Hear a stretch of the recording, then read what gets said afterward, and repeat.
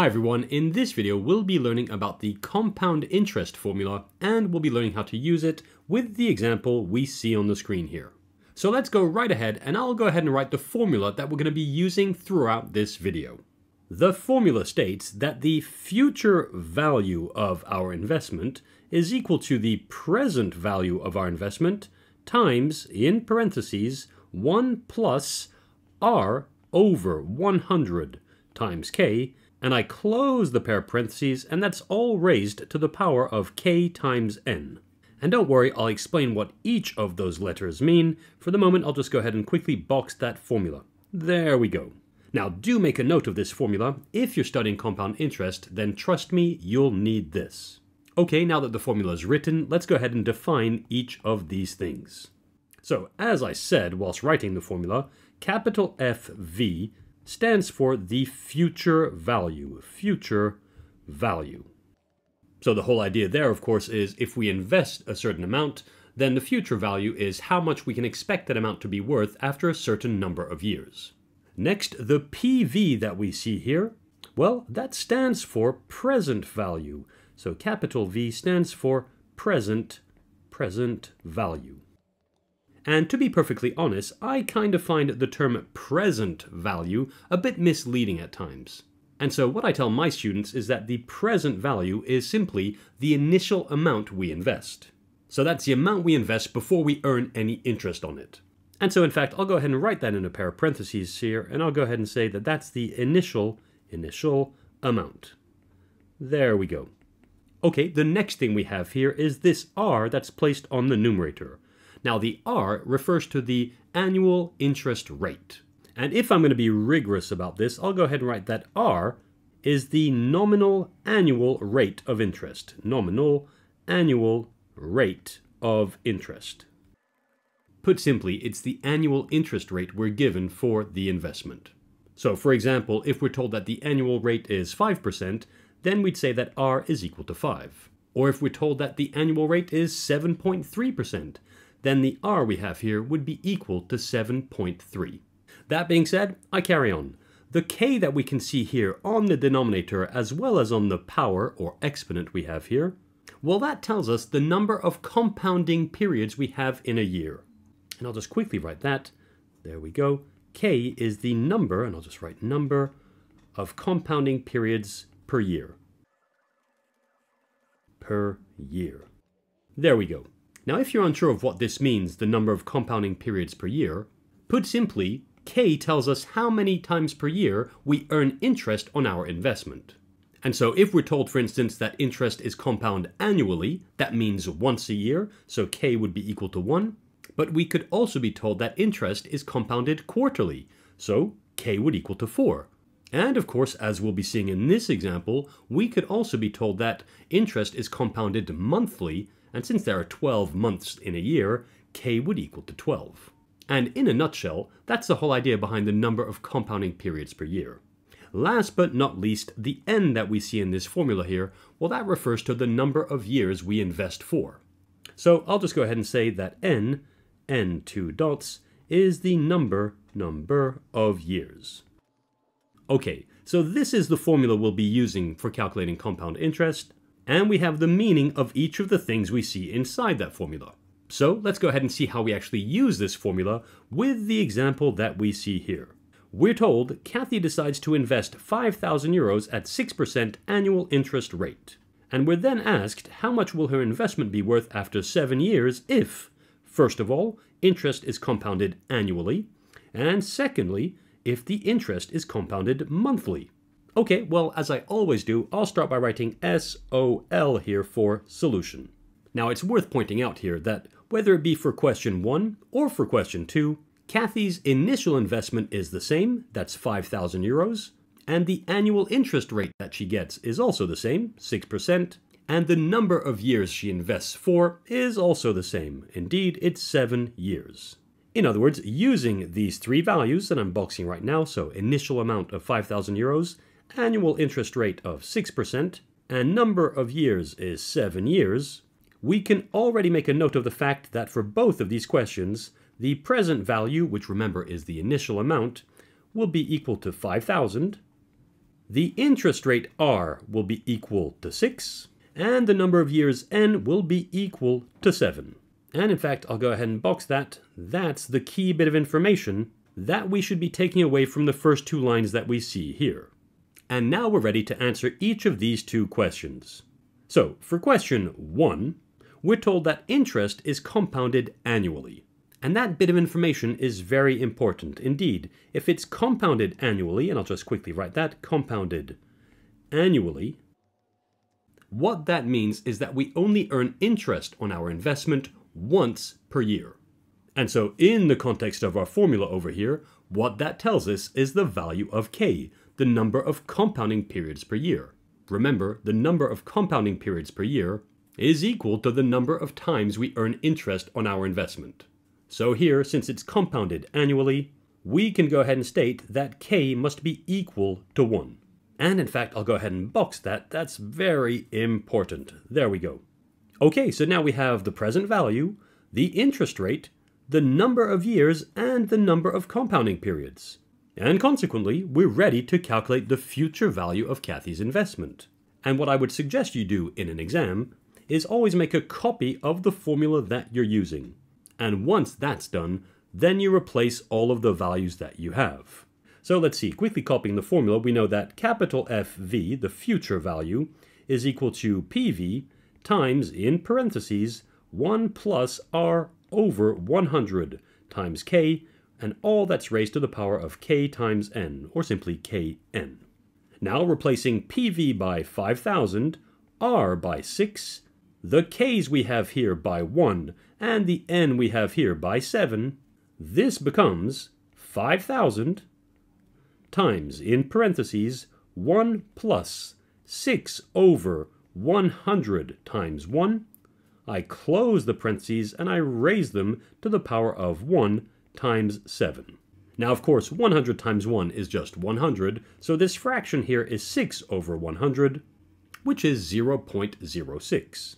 So this quickly becomes 5,000 times, in parentheses, 1 plus 0.06, and that's raised to the power of 1 times 7, which is just 7. Finally, adding this 1 to the 0.06, this is equal to 5,000 times, in parentheses, 1.06 raised to the power of 7.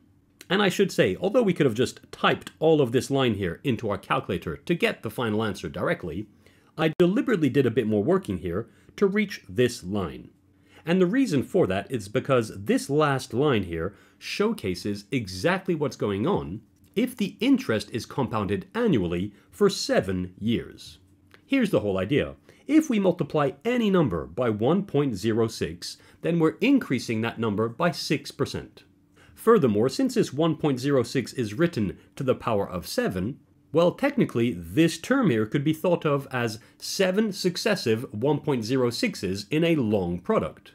In other words, what we're seeing here is in fact 5,000 times 7 successive 6% increases. And that makes sense. Remember, if interest is compounded annually, then we earn interest on our investment once a year. And so in the case of a 6% annual rate, our investment is increased by 6% each year. And of course, since Kathy invested for 7 years, we'll be faced with 7 consecutive 6% increases. And that's what this is showing us right here. That being said though, let's move over to my calculator, which you can see on the screen right here, and let's go ahead and calculate 5,000 times 1.06 raised to the power of 7. And so if I quickly type that, that's 5,000 times, in parentheses, 1.06, exit those parentheses, and raise all of that to the power of 7. I'm now happy with everything I typed, so I click on Enter. And we're done.